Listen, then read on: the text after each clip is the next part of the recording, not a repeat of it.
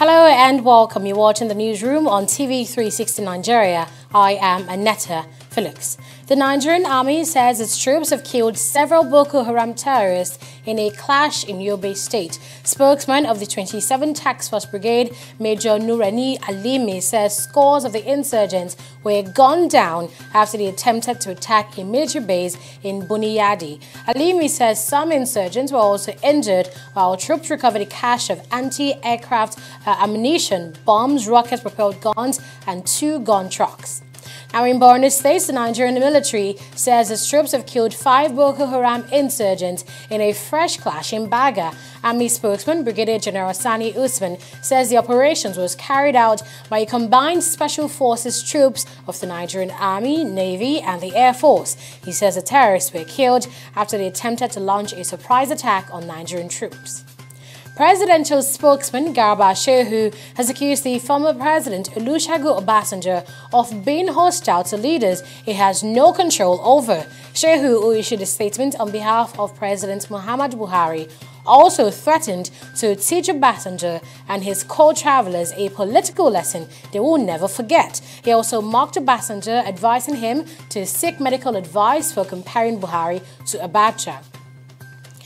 An opposition politician in the Democratic Republic of Congo has called on his millions of followers to conduct a peaceful campaign of civil disobedience following the rejection of his appeal against election results by the country's highest court.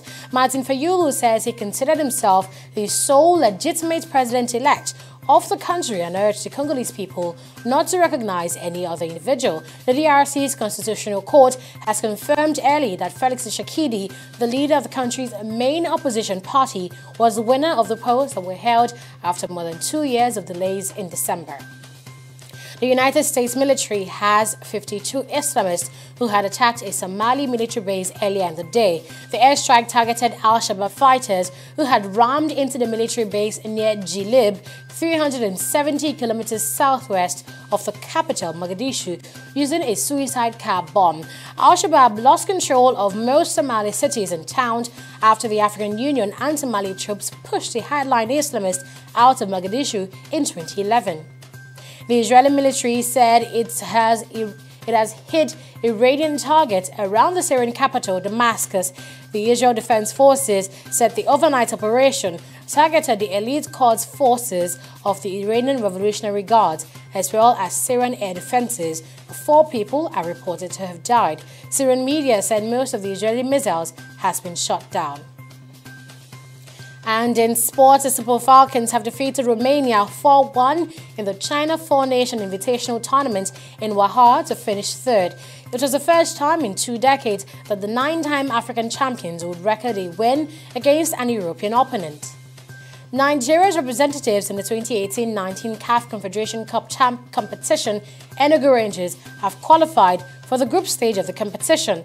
The Flying Antelopes defeated Bantu FC of Lesotho 2-1 in the second leg of the playoffs at the Nnamdi Azikiwe Stadium to advance 4-2 on aggregate. Enugu Rangers will know their group opponents on Monday when the draw is conducted in Cairo, Egypt.